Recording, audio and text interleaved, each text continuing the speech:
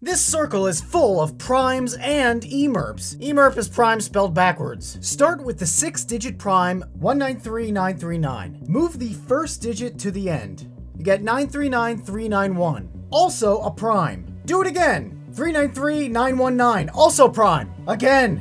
939193. Prime. Again. 391939. Prime. Again. 919393. Prime. One more time, and we're back to 193939, forming a giant circular prime chain that generates 6-digit primes both clockwise and counterclockwise. Somebody should make a necklace of this, wear it around your neck. What do you think about that? Okay, bye.